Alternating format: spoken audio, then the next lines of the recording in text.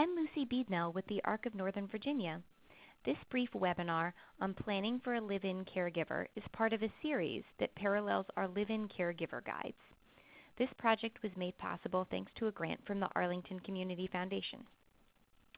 This webinar will overview a rough timeline for putting a live-in caregiver in place based upon your current situation and getting a sense of the workload involved with having a live-in caregiver in your home. Timelines can vary pretty significantly based upon where you're living now and what you need. If you already have access to a home with a spare bedroom, you can put a live-in caregiver in place very, very quickly.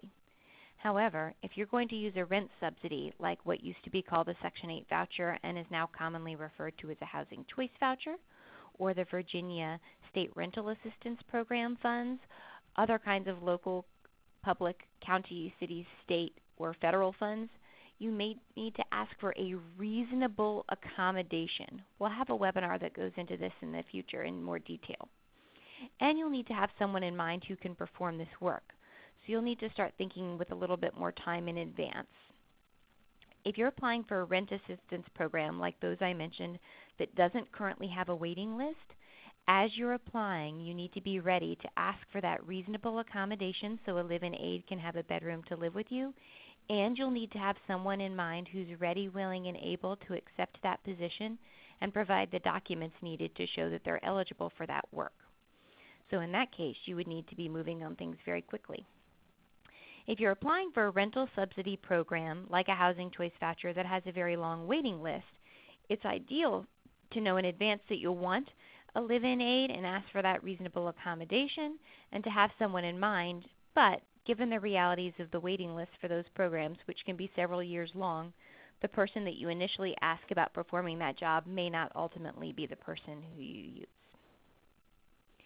In terms of the work involved, you need to really carefully think about deciding whether or not this is right for you because there's a lot going on with hiring a live-in caregiver.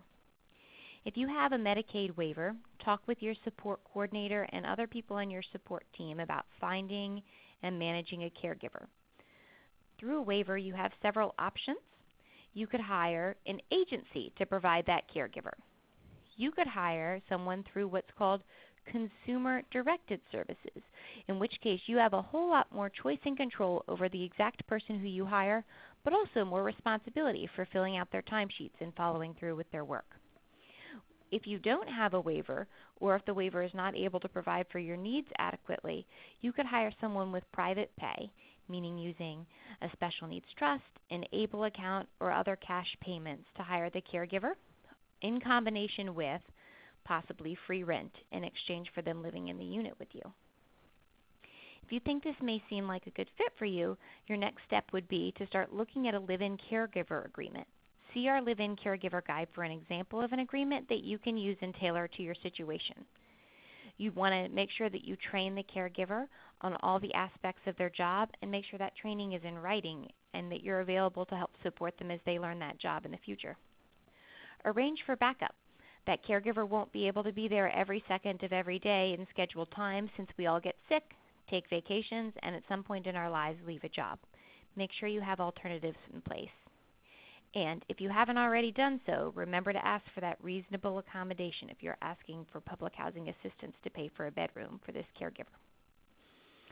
For other work involved, think about whether or not you want to use an agency. Again, the agency has the benefit of another group of people being paid to support the timesheets and a lot of the record-keeping requirements. However, it takes a lot of your individual choice and flexibility in hiring a caregiver away.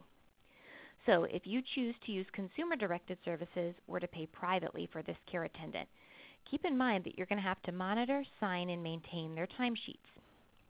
You'll have to stay updated on changes to labor laws since that may affect how much you have to pay the person. So for example, if you're paying them minimum wage and the federal minimum wage changes, you need to be updated on that and make sure you're paying them appropriately. No matter what, make sure you have a long-term plan so that this situation is durable and sustainable and safe for you as you move forward in the future.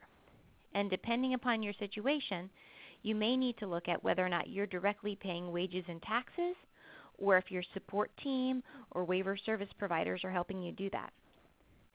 See another webinar in this series on taxes, Medicare, workers' compensation, and other work involved with being an employer for more details on these provisions. Feel free to check out the Arc of Northern Virginia online at thearcofnova.org. Ask us a question anytime at thearcofnova.org/answers. Visit our series of webinars and other recorded bits of information on our YouTube channel. Check out our Transition Points page for information, toolkits, and resource guides across the lifespan, especially our Finding a Home guide and printed and online versions of the Live-In Caregiver Guide, the version both for people with disabilities and their families hiring a caregiver, and the version aimed at caregivers themselves that can be used as an employee manual. Thanks for joining us.